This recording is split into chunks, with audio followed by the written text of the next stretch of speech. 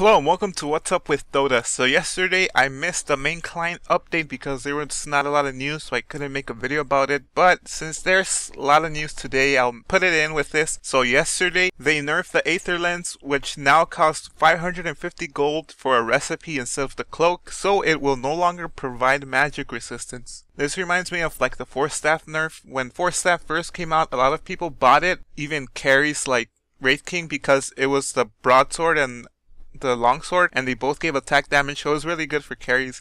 But then they switched it to support items with the Ring of Health, Staff of Wizardry, and the recipe, and a lot of people stopped buying it for carries. Either way, Chen also got nerfed because Hand of God cooldown is no longer reduced by Aghanim Scepter. So that's kind of a big nerf, like a really big nerf, because Aghanim Scepter made the cooldown very low, but without the nerf now it's still pretty long, but the heal's still there, but it's not the same. Invoker got nerfed because Invoker's spaced agility reduced from 20 to 14 and Deafening Blast mana cost increased from 200 to 300. So now even less spells to use on Invoker because you're going to be running out of mana, and the base agility sure does hurt him a lot also. Some other changelogs are Arc Warden's Tempest Double now grants XP to Arc Warden if it lands the killing blow on enemy heroes.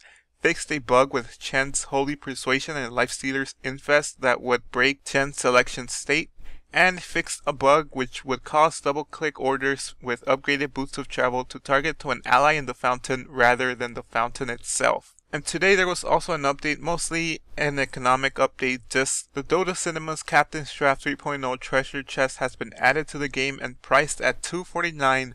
All sets boost the price pool by 10%. So now there is a set for Sand King, Spirit Breaker, Abaddon, however you want to pronounce it, Pugna, and Leshrac, and the added Dota TV ticket for Dota 2 League Season 2, GCDL Season 10, and Dota 2 SIVVIT League. All those are free to spectate, and the CDEC Master Dota TV ticket has been changed from amateur to professional tier. But that's enough of the updates. Now we're gonna go over to some Shanghai major announcements concerning the personalities that will be attending there and that won't be able to attend there. So first off, we have James Harding, who says, "Delighted to be hosting the Shanghai major. We'll try and do Red Eye and Ryan Lewis proud.